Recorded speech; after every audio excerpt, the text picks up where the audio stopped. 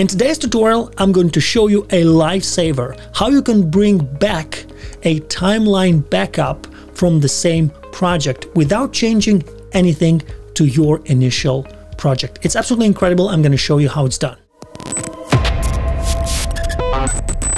And this is my timeline. As you can see, this is the timeline 3. I've got a few timelines and I've done a lot of editing here. It's a long project, and then you can see, let's assume that I've realized that, you know, I'm missing this clip over here and I want to go back and find it. Okay, for this, what I'm going to do, I'm going to go here in master and find my timeline 3. Here it is, timeline 3. What you have to do, you have to go and right click on the mouse and go to restore timeline backup, and you'll be presented with a few options over here. You see, today is the 7th. This is from yesterday, what I've been editing, and this is the 5th. So this is 2 days before. Now I'm gonna go and click on this one, and you see, straight away you'll see here timeline 3 backup 1. You see, and what's cool about this, that this one here, this is a different timeline. It's not the same timeline. It hasn't been overridden by DaVinci Resolve. What it did, it's a copy. It's a separate copy of my initial timeline. You see, if I'm gonna go here now and press, and you see timeline 3, it's the exact timeline I was editing before. Pretty incredible. Now, if I want to go back again, I'm going to go back now and look for timeline 3. Go back again, go to restore timeline backup. Maybe I want a backup from yesterday at 1 o'clock, or let's say at 2:19. All right, I'm going to go and click on this one here.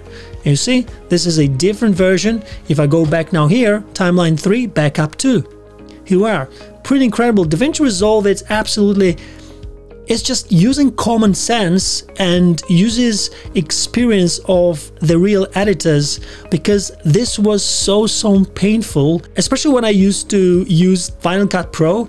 I used to struggle a lot because I couldn't find the backups, and you know, if you've been editing a lot and then you're missing a file or an audio or something is missing here in between an effect.